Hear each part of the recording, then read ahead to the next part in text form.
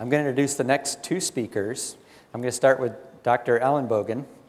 He's professor and chair and a Theodore Roberts Endowed Chair in Pediatric Neurosurgery.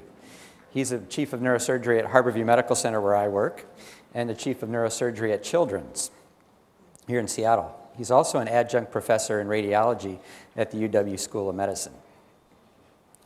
His clinical practice focuses on pediatric and adult brain tumors, craniofacial anomalies, Chiari malformations, trauma, minimally invasive brain surgery, and spine surgery.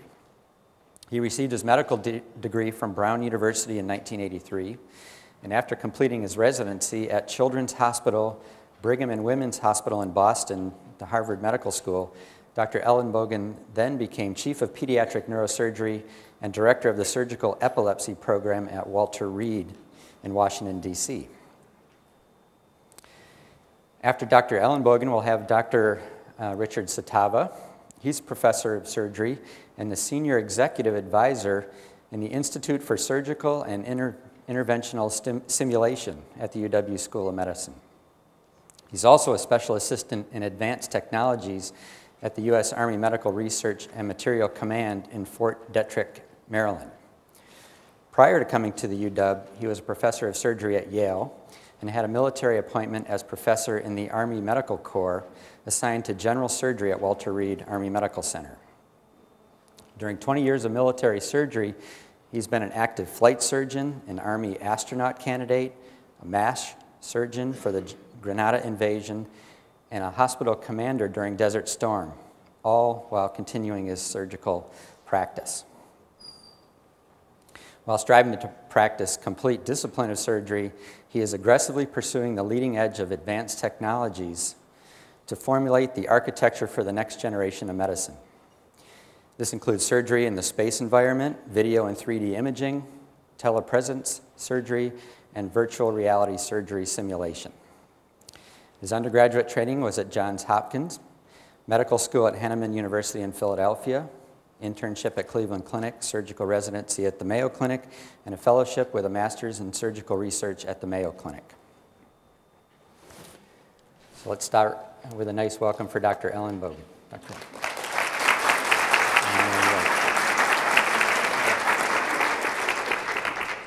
Thank you very much. Well, I'm going to talk a little bit about innovation in surgery.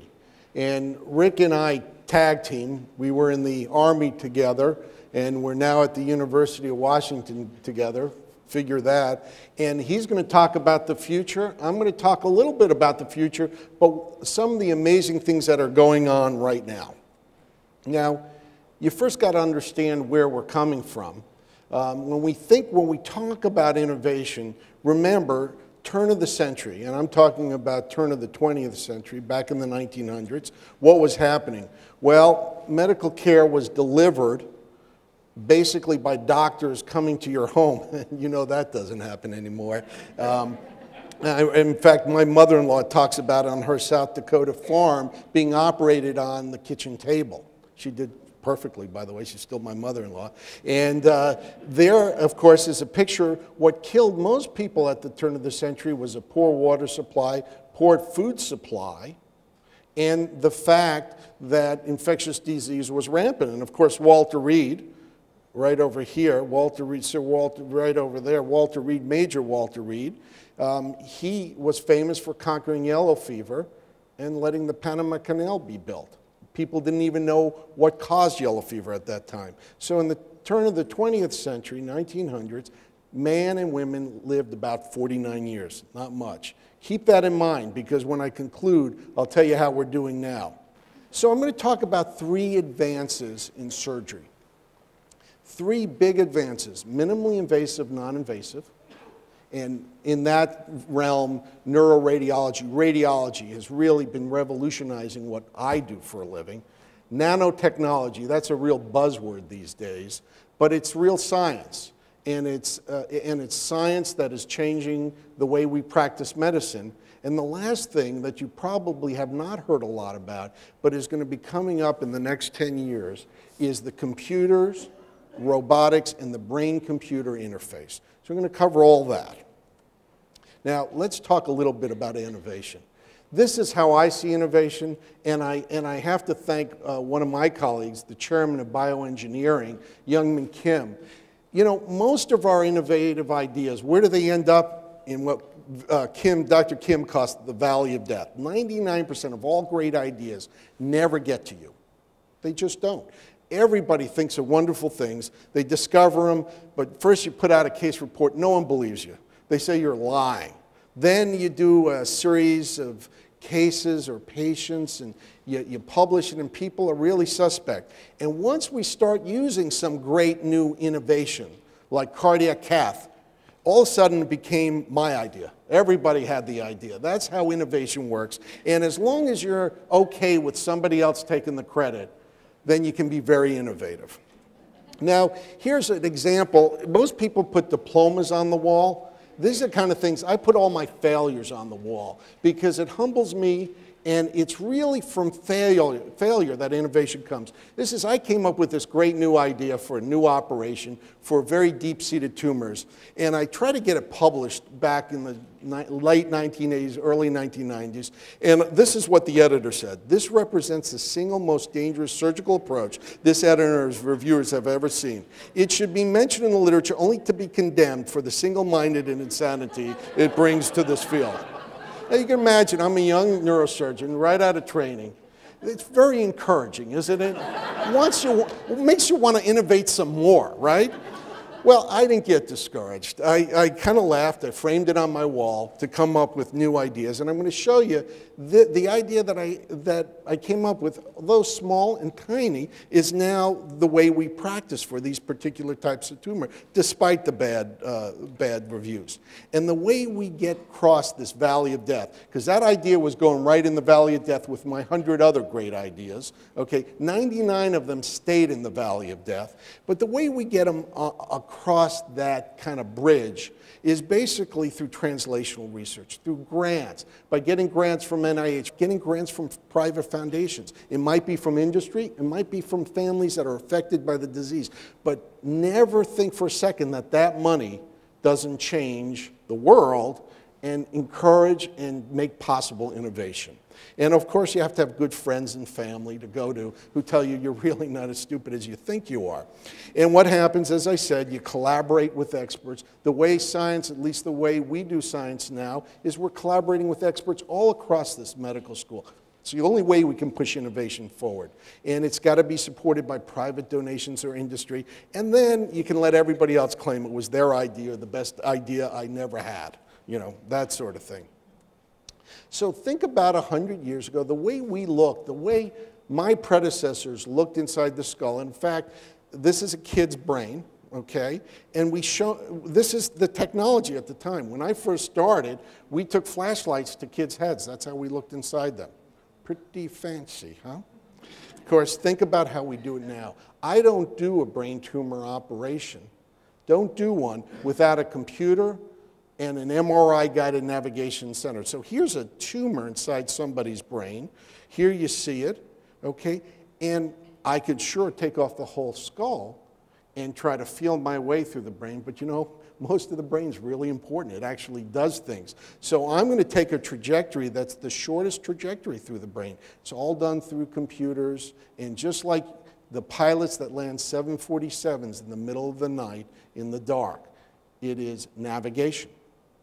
And this is an example. Here's another example of how we use computers and imaging to try to figure out what to do. This is a child born with a disease called Klebelschädel, so cloverleaf skull. All the growth plates in his skull have closed, and his brain is being squished. This is his brain coming out here. He has nowhere to go. He will die if this is not treated.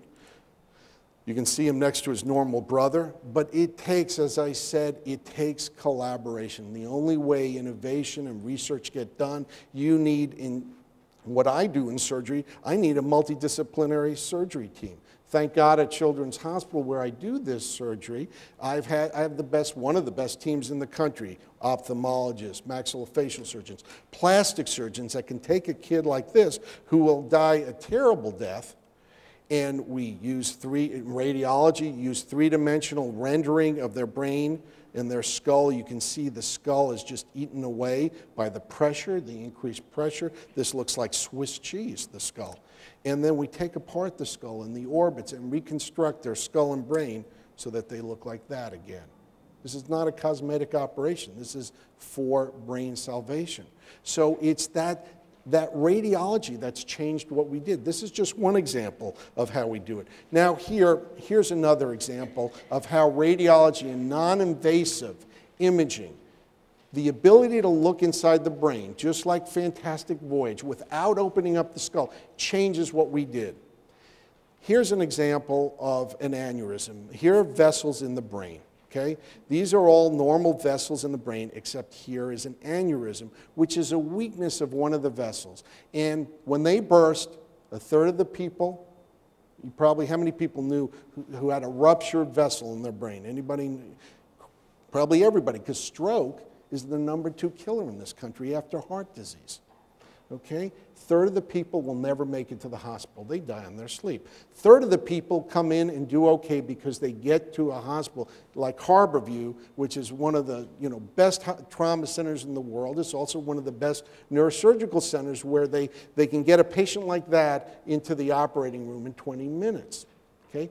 But a third of the patients will be devastated. Will live, but be devastated. And all because of this. So now what do? So you'll see, we're able to look inside, just like Fantastic Voyage. We know how to get there. Now, normally, we clip these aneurysms. We open up the skull, and we have to retract the brain and go in there. But now, with these 3D renderings, we use catheters. And when I say we, the neurovascular surgeons and the radiologists at Harborview will use catheters to get in there. And 60% of all aneurysms now at our hospitals at the University of Washington are not treated with surgery. They're treated with endovascular therapy, this kind of therapy. Here you go, a catheter going in. Now the stent is being placed, and look at this, coils. It looks like Cheese Whiz, doesn't it? But it's actually platinum coils blocking out that aneurysm. Patient goes home the next day instead of 2 weeks in the hospital. Here's another example. Stroke. Remember I said #2 cause of death and disability in this country after heart disease. There's a blood clot in a cerebral vessel, in a vessel in the brain. People come in, weak on one side, can't speak. They're in the operating room in hours. Within 4 hours, they're in the operating room, and they're getting the clot pulled out of their brain, suctioned away, disappears, they wake up, and they can talk and move their arms. That's a very extreme example, but that happens all the time. Here is an arteriosclerotic plaque right here, arteriosclerotic plaque. And here you go, just like in the coronary vessels, the interventional radiologists and neurosurgeons are able to put in stents and let the blood and oxygen flow. You'll see in a second the stent will be exploded up and push out the plaque. There you go. And this, all done in a matter of minutes or hours, is the difference between talking and not talking, moving and not moving. It's quite dramatic when it happens in the operating room. Minimally invasive surgery. Probably 50 operations a year. In fact, Thursday at Harborview, I'll be doing a minimally invasive surgery, taking a big brain tumor out through a little endoscope the size of a pen. Instead of, I offered the patient a big operation where it can go through a lot of brain, or a little operation through a little endoscope. And here's an example. Here's the size of the endoscope compared to the brain. And here's the big brain tumor. So it's sitting. Remember I talked to you about this idea of doing this? And of course, the editors about 20 years ago thought this was a really nutty idea. And now it's standard practice. And here is the pineal region tumor, and I'll give you an example of what it looks like. So now we're in fantastic voyage. Get yourself back into we're in the brain. We're floating in the fluid in the brain, just like Raquel Welch did with Donald Pleasance, okay? I mean, I'm doing the same thing, man. I am living large back in 1966. And so the first thing I do is I take a balloon, and I'm pushing that balloon right through the floor of the brain so I can release the fluid that's built up. This patient is dying from the increased fluid in their brain. And so I put this balloon in, and look at this. I'm right in the brainstem. I am in the most important part of the brain. That controls respiration. Look at that big artery. That's the basilar artery. That's the major artery to the brain that's feeding the brainstem. I'm just taking a look at it, and there's the big tumor there. And now I'm going to take a shot at that. And I'll just show you a little of that. It's fairly large, and I just start by taking a piece of that tumor, and you can see, and that is minimally invasive brain surgery.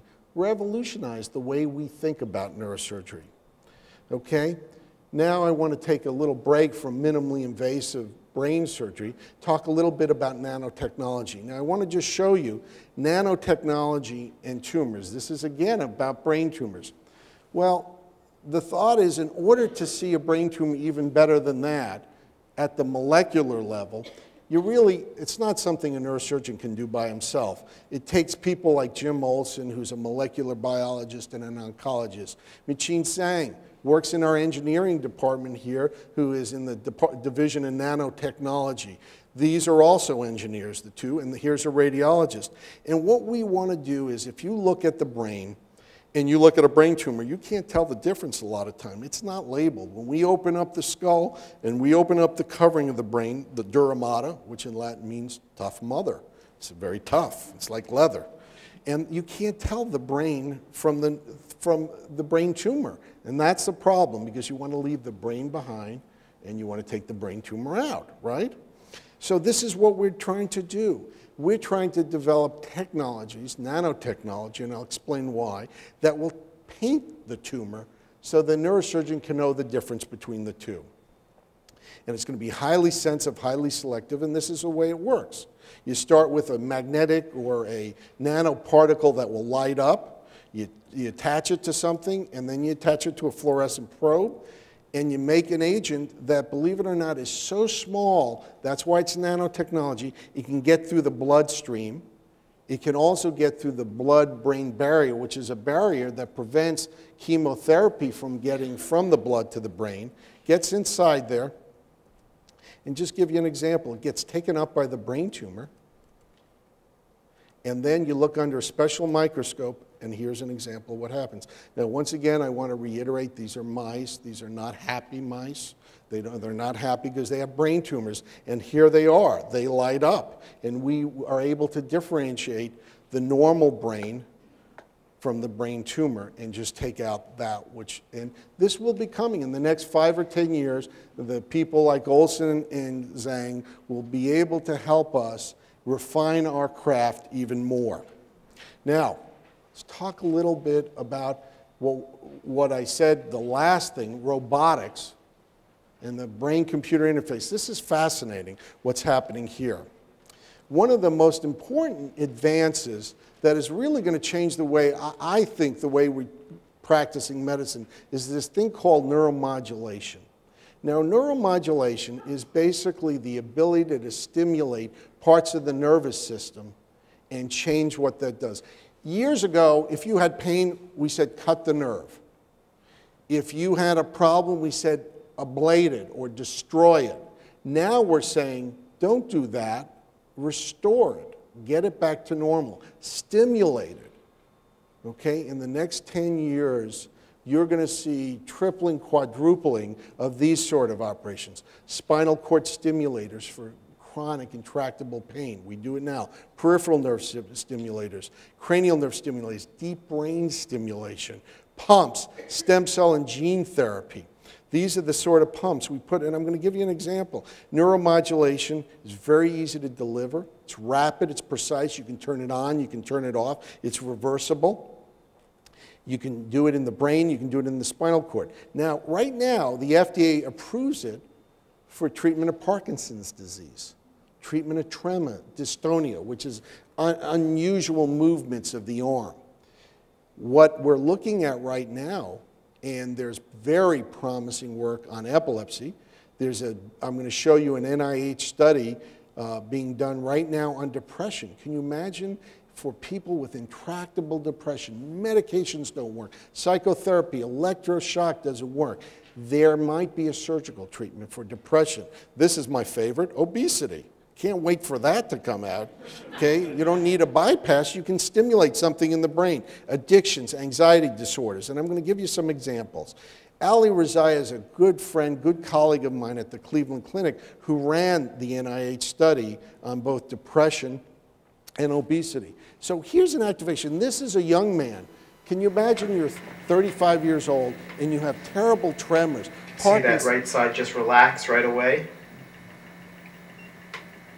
They're turning on the deep brain stimulation.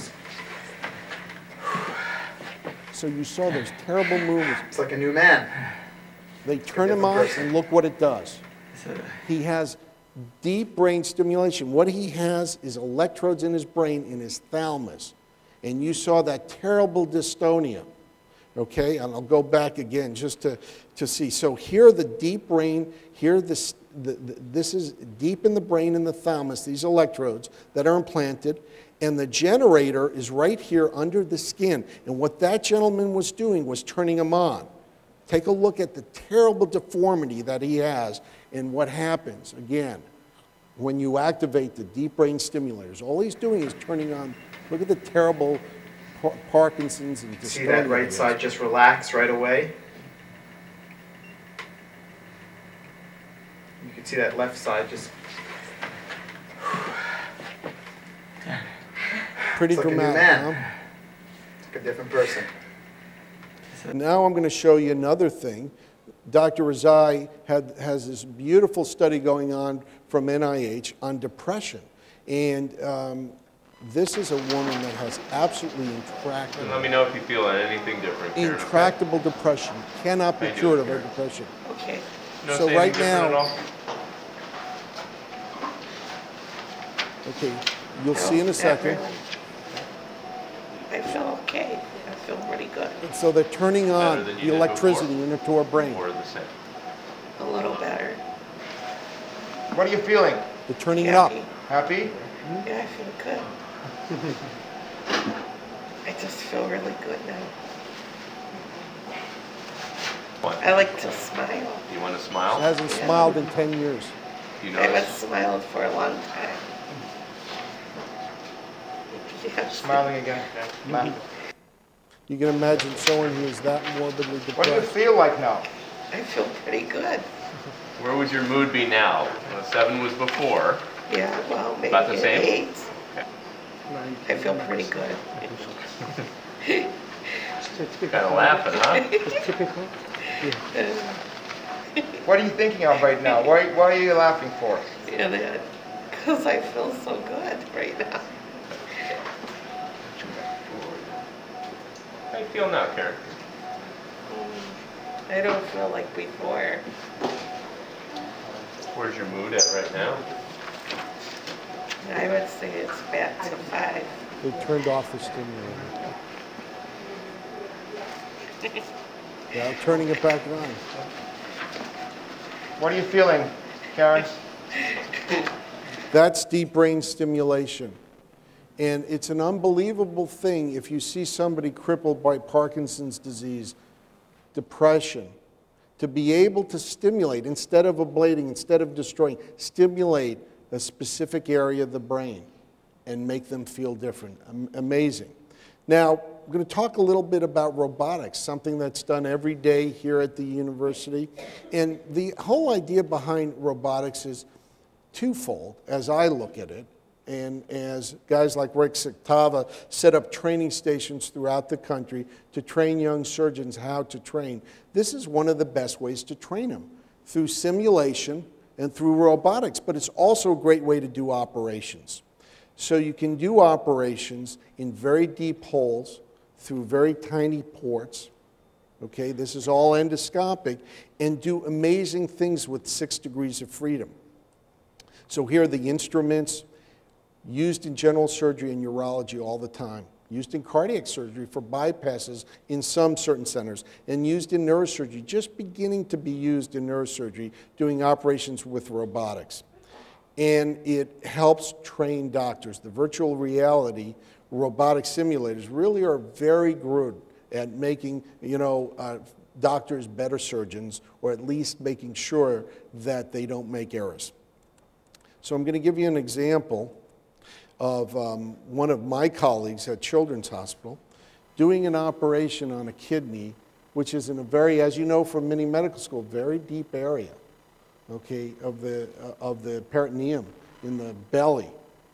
And here he is, he's working on the kidney, he's opening it up, it's obstructed, the big conduit, the big pipe coming out of the kidney is obstructed, and he's cutting it down, and look what he's able to do. Now he's sitting at a robot, and he's doing the operation, and the key is he couldn't do that. He'd have to make a huge incision in the patient to get in there, to get his hands in there to do that. He's doing this all through tiny little ports, through ports the size of maybe a thick pen.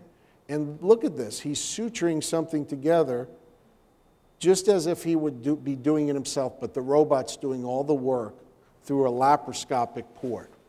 And it's absolutely amazing, the precision. He can pass a 6.0 needle and the precision that brings to surgery. Now, one of the most exciting things that I think is coming out right now, and it is not ready for prime time, this is the next 10 years, you need to look for it, is this concept of the computer-brain interface. And one of the leaders in the country, fortunately, is at our institution, a young man named Jeff Ogeman, brilliant young person who does epilepsy. So the way he's able to do these studies is basically he's implanting electrodes to find the epileptic focus in people with epilepsy, because he's an epilepsy surgeon who takes out these areas. Okay? So I'm going to give you an example. Here's a patient with those electrodes in their brain. Okay? And here they're watching a computer monitor. Now they're not touching anything. Hands are not on the cursor or anything. But I'm going to show you with brain waves, what they're able to do is will the cursor to move to various areas of the screen by doing nothing other than thinking. And basically, we're beginning to understand the electrical code, the mathematic and electrical code in the brain so well that we not only can map where things happen, but we basically can make things happen like this. So here he is. We're putting up a red line, and all the patient is doing is making this dot go to that red line, not touching anything. Basically, his brain is acting like a computer. Yellow line, red line, and this is the electrical activity in the brain that's making it do that. The patient's not sure how it's happening. He knows what he has to do. He's telling his brain to do it, and the electrical activity is making it happen. So what does that mean if we can map the electrical activity in the brain? What does this mean for amputees or people that are missing parts of their body? Look at it. And the patient gets better and better as more and more lines come up. They're able to direct their cursor with their brain, and they're not quite sure how they're doing it. Amazing, huh? So what's next? Well, I'll tell you what's next is robotics again. Basically, how about the people that lose limbs, such as in a wartime or in a civilian tragedy? They'll be able to maybe be wired back to their brain to restore neural function. That's what it's about. Give you an idea. This is from the same place that Dr. Satava works. They're developing, obviously, for obvious reasons. Jeff Ling, who is one of the professors and And one of the scientists at DARPA is working on a bionic hand. We have some out there, but not ones with the ability to oppose the thumb and have 6 degrees of freedom. And so you can imagine what they're working on is the brain-computer interface with these bionic limbs so that someday they can implant electrodes in the brain and hook them up to the bionic limbs. That's what you will see in the future, the $6 million man. So does innovation really work? Well, let's look at, this was in the New England Journal about a year ago. And it was amazing to me. You know, we hear a lot about the things wrong with medicine, and we know about errors and how to prevent errors and why we as physicians need to do better. But we never look at the other side, is the miracles that happen every day with this collaboration. So remember I told you in 1900, average person lived 49 years. Average man and woman lives about 76.87 years. And the key is, since 1960, there's almost 7 years gained over the last 4 decades.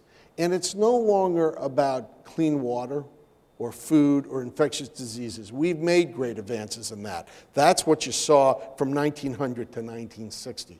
But what you're seeing now rising, okay, is innovation, is being able to treat cardiac disease better, being able to treat stroke better, being able to treat cancer better. And these are the innovations that are making a difference. Because what we always say, it's all about the next generation. It's all about the children. Thank you very much.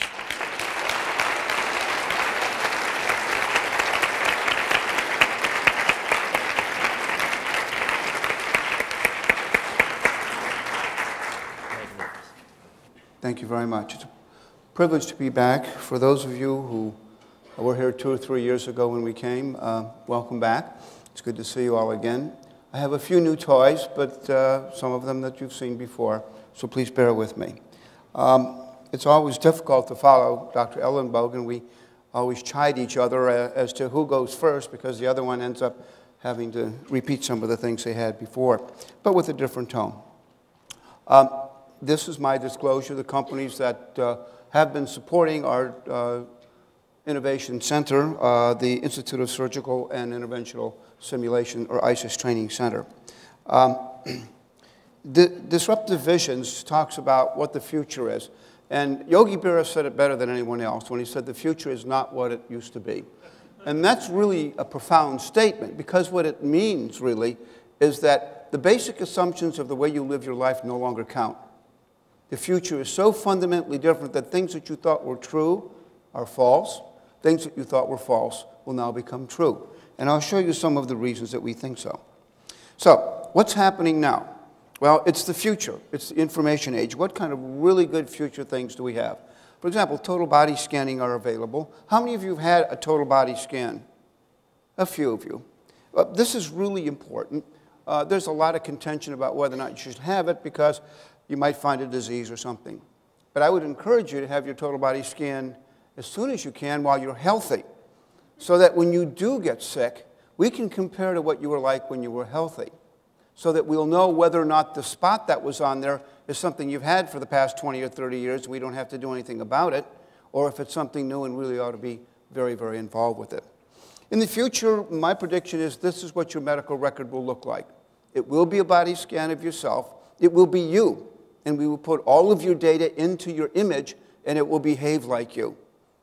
And you can interact with it. You can give it a medicine, and it will change based upon the medicine that you give it. I like it because if you come to me with a disease that needs surgery, I can practice and I make my mistakes on your body before I operate on you. All other professions except for healthcare have an information representation or a computer representation of their product, whether it be a dress, a car, an airplane, or whatever, and they test them out, they evaluate them, they practice on them, and they finally build the final product, making the mistakes on the image. This, for the very first time, gives us in healthcare an opportunity to make our mistakes on your image before we try them out on you. We have about 40,000 troops over in Iraq now with electronic dog tags that have their images on them. The robots are coming, look out, look out, look out. Why do we like robots? Well, I'll show you in a minute. But one of the most important discoveries that I was told about was that a robot is not a machine. A robot is an information system with arms or legs or eyes. A CT scanner is not an imaging device. It's an information system with eyes. And when you look at the things that we use in medicine as information systems with, it allows you, therefore, to start to integrate the practice of medicine in ways we've never been able to do it before. In the past, I would look at the x-ray of the patient, try to decide what would need to be done, and then we'd prepare the patient, we'd do the surgery, and I would go between the operating room table and the x-ray machine and try and decide what's going on. And I'd have to operate right there with the patient directly in front of me. Robotic surgery, it's different. I can do everything that I want just by sitting down at the robotic workstation. I can do open surgery. I can do minimally invasive surgery. I can do remote telesurgery.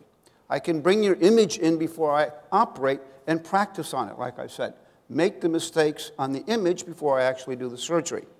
Or I can bring the image during surgery, like Dr. Ellenbogen does, and use it for intraoperative image navigation so that I'm able to see structures that aren't visible to my eye. Or I could even practice and rehearse surgical procedures on it, all from one single place, and that place is the surgical workstation. So it's revolutionizing the way that we can perform our surgery and bringing it together at a single place. So the question is, why do we like robots? What are the robots like that we have today? Well, here's a very simple robot that we have. This is called the Phantom. It comes from MIT, and it's a haptic device that gives us a sense of touch.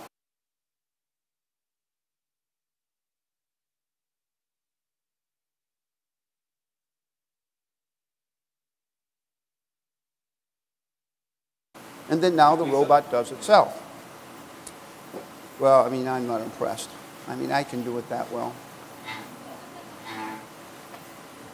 I can do that good, too. 되게 멋있다. Get a little better. 죽지 않았습니다. Uh-oh, getting a little... I think I'm going to have to give me up on that one. This robot can do this 24 hours a day, 7 days a week without a single mistake. Way beyond anything that we could do in human performance, in fatigue and so forth. So the point is that there are things that robots are particularly... Oh, cool. Yeah, whoa, I know, right, yeah. Good. All right. So there are things that robots are good for, and there are things that humans are good for, and we need to learn which ones are going to be best. How about bringing to you the hospital to you instead of you to the hospital? We developed portable intensive care units that allow us to take everything that's in a hospital, put it in a tiny platform that is underneath the stretcher, and actually make it available at the far forward battlefield. And here we are back in the year 2000. We now have about 40 or 50 of these on the battlefield of Iraq and Afghanistan, taking the hospital, if you will, or the intensive care unit to the soldier. The soldier is wounded. They're placed immediately on this platform called the LSTAT. They're flown from the battlefield while the surgeon is taking care of them to the closest airfield, then in the ambulance to the MASH hospital. At the MASH hospital, the surgeon continues to take care of them, decides that they need surgery, takes them to the operating room, operates on them, and when he's finished, takes them to the recovery room. During that entire time, the surgeon had complete control of the patient and was adjusting things as they needed it. And at the same time, a complete medical record was being kept. So we've got the capability now, through information systems, whether they be robots or portable intensive care, to once again integrate the care of our patients and keep record of it in ways that we hadn't been before. And as we talked about the battlefield, we know that we've got unmanned air vehicles out there. We're now looking at the next generation of them, and they're the unmanned helicopters, some of which you see here. The military is building them. About 85% of all patients that are brought to a MASH hospital from the battlefield are brought on what we call vehicle of opportunities. There'll be Jeeps, there'll be deuce and a half, Humvees, whatever is out there. When somebody is wounded, they grab the closest vehicle and they drive them back to the MASH hospital. In the future, we're going to have these unmanned helicopters, which are going to be resupplying the troops out on the far forward area, and they're going to be sitting there. So our anticipation is that we're going to have a combination of the intensive care unit that you saw, plus these unmanned vehicles. And when the soldier gets wounded, or maybe out on the highway, you just put them in this intensive care unit, put them in the back of this helicopter, press the button, and automatically flies them back to the closest hospital. So why are we looking at these? Because there are many things that are done in other areas, the military and other industries, that we in healthcare really should be taking advantage of. We have a lot of different robots. For example, in the operating room, I have the robot that I operate with, but my nurse changes all of the instruments on it. And another nurse gives me the supplies. If you go to a factory somewhere where we've got the same kind of robots, there are no people allowed there. Instead of having a scrub nurse, they've got a tool changer. And instead of having a circulating nurse for new supplies, they have parts dispenser. So, well, why don't we have that? So we decided we were going to try to build this. And here is a model, if you will, the CAD/CAM model, the actual design of the parts. And the way that they designed the system was, here's the robot that the surgeon uses on your left, the Da Vinci, just the arms of it. Here is our scrub nurse, and here's our other part of the scrub nurse for the tool changing, and here's the circulating nurse for the parts dispenser. And the scrub nurse would reach over, grab a tool, change the tool on the robot, and then go get a part and provide it to the surgeon where he would be able to take it out. And when he was finished, they would be able to put the tray back. Well, that looks good in a cartoon. How far have we gotten?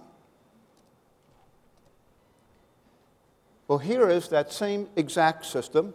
There is the Da Vinci robot on the left, scrub nurse in the middle, the circulating nurse or the parts dispenser on the right, and you see that the surgeon has requested a supply.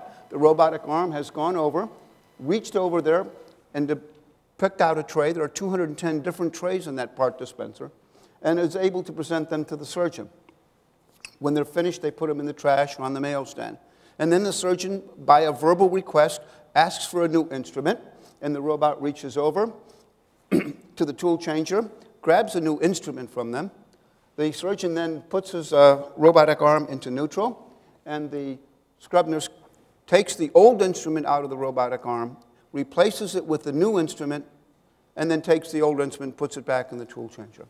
Incidentally, the rate of this has been slowed down to 1/5 speed so we can follow this. Actually, it is able to do this tool changing 5 times faster than what you can see here. A nurse will be able to change an instrument in 17 seconds. This system changes it in 7. Its efficiency is 99.97%. I don't mean to imply that we're going to be getting rid of our scrub nurses. What I mean to imply is that we're going to be able to relieve them of the simple, repetitive tasks, like you saw in that first one, where we had the nurse able to go ahead and put between there. This is a pick and place. And all other industries of healthcare are using robotic systems to do that. And so this is going to free our nurses up to do more intellectually challenging procedures. So the question was, why in the world was the military interested in this? Well, I showed you about all the robots that we have out in the battlefield. And so we decided, if there's going to be all those robots out in the battlefield, how would we develop a system that would complement that for medical support? In position. So these are the soldiers in an urban environment, Iran. Man down, man down. Soldier is wounded. Medevac. We have about 9,000 robots on the battlefield today, in case you didn't know. Some of them are ground robots and some of them are flying robots. That is the automatic casualty extracting vehicle that is able to scoop up an individual. We have 2 of those in training exercises today. Put them in the back of an armored ambulance, and we'll be putting in the back of the armored ambulance a scanning machine as well as robotic arms. We'll scan to find out where the injury is and compare it to what they were like when they were normal. Then start an IV automatically with the robotic arm. Then the surgeon will begin operating. We'll be able to change tools, the tool changers that I showed you there, use some other supplies or fibrin glue or some others. And in addition to using mechanical instruments, we can use energy such as high-intensity focused ultrasound that you've heard of, or lasers. And then when the surgical procedure is finished, we're able to call in the closest medevac helicopter and automatically evacuate them from the battlefield. Now, the reason that we put this video together was to show you that everything that's on that video we have available today. We don't have to invent anything. It's simply a matter of putting these systems together and integrating them in a way that it will be useful for us. So am I telling you that we're getting rid of all of our surgeons and replacing them with robots? Well, probably not.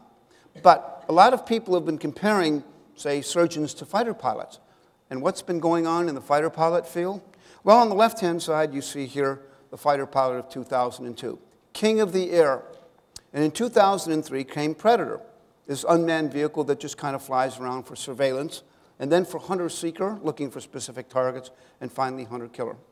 The United States military in the year 2000 spent $220 billion for the Joint Air Strike Fighter. And that is the last fighter aircraft our military will ever buy that has a pilot in it. By the year 2025, there will be no piloted vehicles in the far-forward battlefield.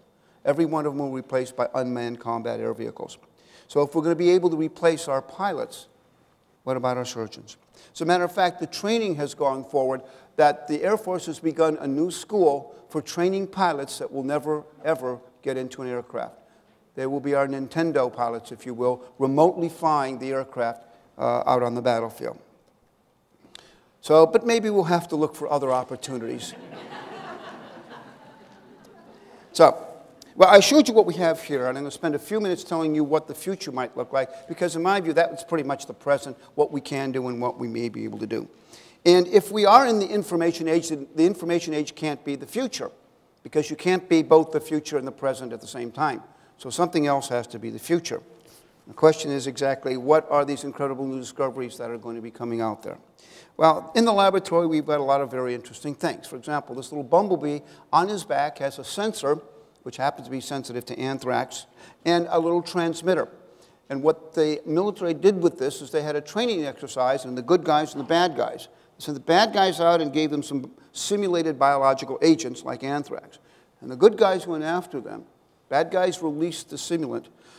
Good guys released all of their bumblebees, and they went flying around the battlefield. Some of them flew through the biological agent, knew exactly where it was, and sent that information back to the soldiers, and they were able to get around them and not be contaminated by the biological agent. So we were able to detect things using a combination of living and engineering systems that we couldn't do either way alone, combining living and non-living systems.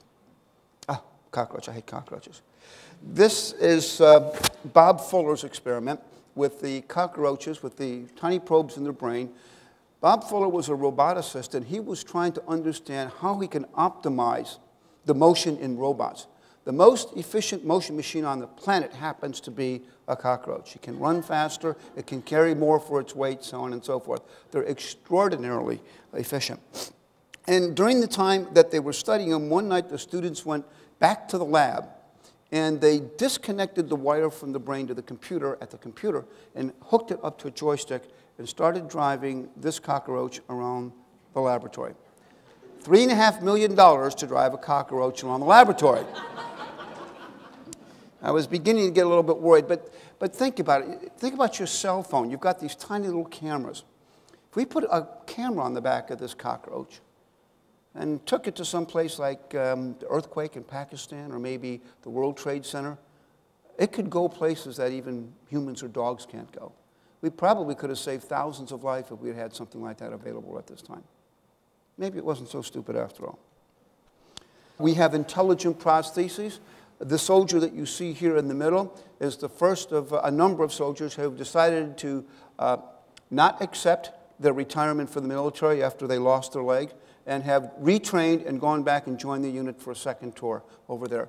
The prostheses that we have now are so good that we can make people full combat ready, or we can make them full sports ready. So our prosthesis, replacing parts that we have lost, is getting better and better. And a number of institutions are doing tissue engineering, growing new tissues, growing new organs. Jay Vicanti has been able to grow a new liver. In Wake Forest, Dr. Tony Atala has his 5-year follow-up on patients that had bladder cancer that he removed the entire bladder, grew a brand new bladder from their own stem cells, put it back into them, and at the end of 5 years, it was a perfectly functioning normal bladder. And because it was grown with their own stem cells, they didn't have to use any immunosuppression. So the transplant can be done without any serious chemotherapeutic agents. I'm a little bit afraid about this because what this means, I do a lot of operations, particularly on the stomach. I love the stomach. I have 23 operations I know how to do on the stomach. Whether you've got cancer, you've got ulcers, you've got bleeding. No matter, I got an operation for you. However, now that we've got the opportunity to start growing new organs, what am I going to have? One operation. No matter what's wrong with you, I will take out your stomach, and give you a brand new one with your own stem cells. Think about it. Nobody, except people in medicine now, fix anything anymore. You always get a new one. Take your car in, they don't fix it, they don't repair it. They take out the old part and give you a brand new one. So it's time for us, and now that we've got the technologies, to follow suit. And I wouldn't be surprised within the decade we're going to see more and more of these artificial organs being grown and replaced. This is the orb spider. It makes the strongest known natural fiber on this planet. And the genetic sequence of that was discovered by Nexia Technology. They clipped it out and they put it into some goats. And now they have herds of goats whose milk contains the protein that makes this fiber. They've got literally unlimited quantities of the strongest known fiber on this planet, just from the milk of goats. So what we are looking at with genetic engineering and transgenic engineering is going to different species, whether they be plant or animals, and actually having them build and manufacture things for us. Perhaps in the future, factories will not be made out of bricks, mortar, and smokestacks, but will be herds of animals or fields and plants that are actually able to grow the things that we want rather than manufacture them. I'll come back to these in a minute. And finally, right here, in the Whammy region up in Alaska, Brian Barnes was one of the first to discover that animals do not hibernate because it's cold. Animals hibernate because they turn themselves off.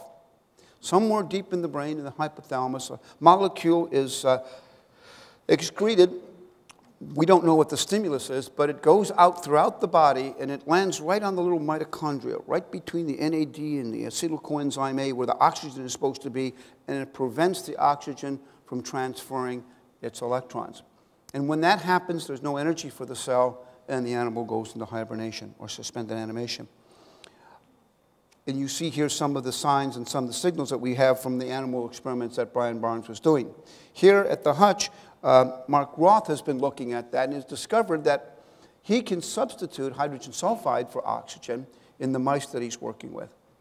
And what that does now is that instead of breathing oxygen, they breathe small quantity of hydrogen sulfide, and that sticks in there on the mitochondria, and it prevents the electrons from flowing. And I said, well, gee, that's great, Mark, but why would you want to do that? And he countered with a question. He said, what is the most energetic thing that you will ever do in your life? Now, the most energetic thing that you're ever going to do is you're going to die. Because just before you die, the act of dying is you literally activate nearly every system in an attempt to save yourself. And that requires an enormous amount of energy. So he said, if we go ahead and use this hydrogen sulfide and we actually block the electrons from flowing, there's going to be no energy. You're not going to be able to die. You're not going to be alive, but you can't die unless you violate the laws of physics. And that's, he says, what the definition of suspended animation is. And to prove that, he's got mice that he has used, and he's had them in this state of suspended animation for about 6 hours. They have no pulse. They have no breathing. Their temperature assumes the ambient temperature around them. They have no EKG, no brain signals. If you put them in an MRI scan, there's no evidence of activity whatsoever. 6 hours later, he removes all this hydrogen sulfide gas, gives them oxygen back. They wake up, they run around, they run through the maze, they feed themselves and so forth. So we have all evidence that they have perfectly normal activity. So we now have mice in the laboratory that can actually live can be in suspended animation for 6 hours, meeting all criteria of death, and then reviving them, having them perfectly normal.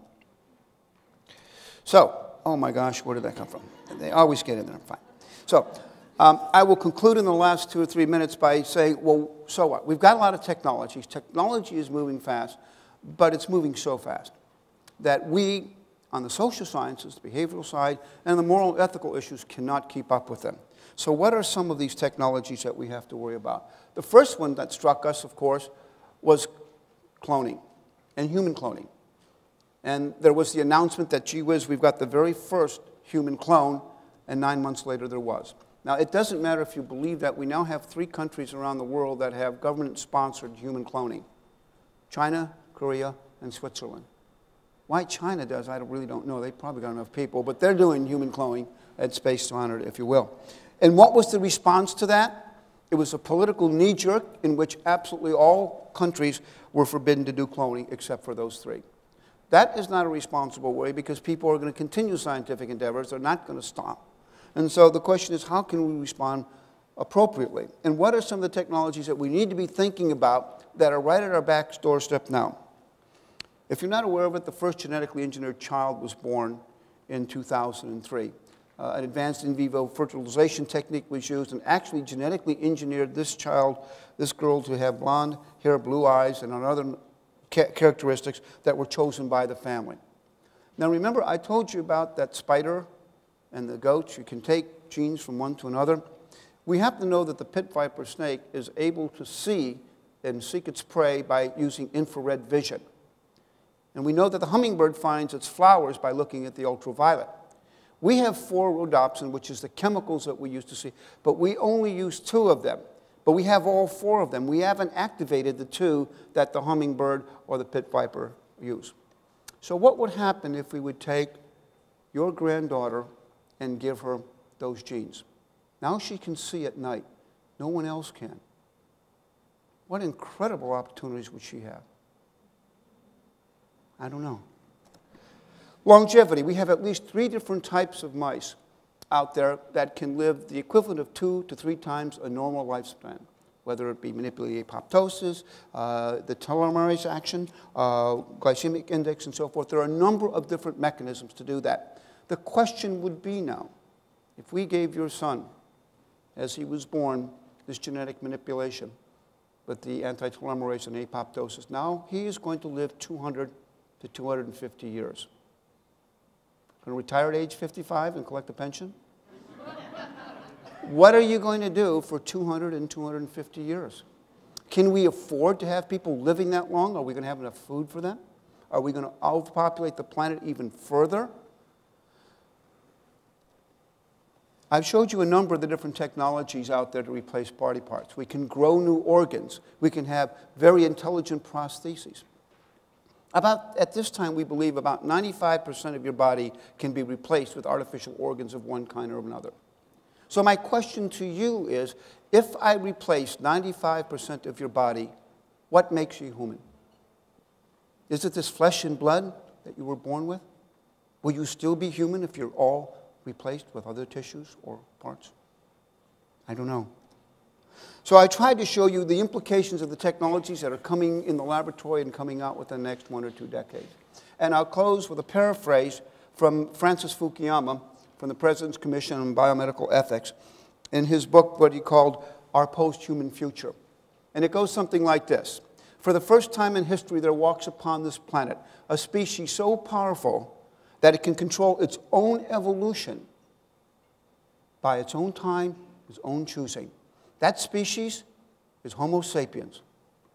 Ladies and gentlemen, what will you choose to make as our next species? Thank you very much.